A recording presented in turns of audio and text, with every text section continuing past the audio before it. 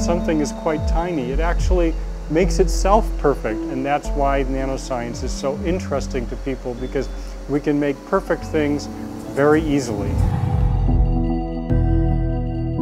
The way to make these nanoparticles and to control their size very, very precisely at the level of just a few atoms, that's what we've developed over quite a long time in my laboratory.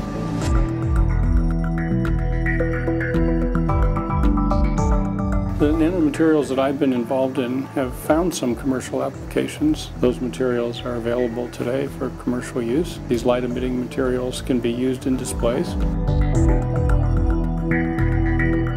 We have here a plastic film that contains inside of it quantum dots, very tiny crystals made out of semiconductors. It actually contains two sizes of nanoparticle.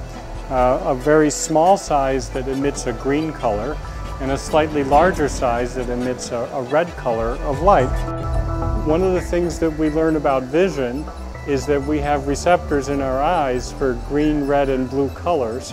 And if we want a really high quality display, we need to match the light emission from our display to the receptors in our eyes. Eventually, we thought of a different way to use these quantum dots. We actually use their luminescence, and we make what's called a luminescent concentrator, which is a different kind of plastic film that absorbs light, and it actually directs through fluorescence all the light to a tiny spot. Around the time we made that invention, the world of energy changed all of a sudden very dramatically.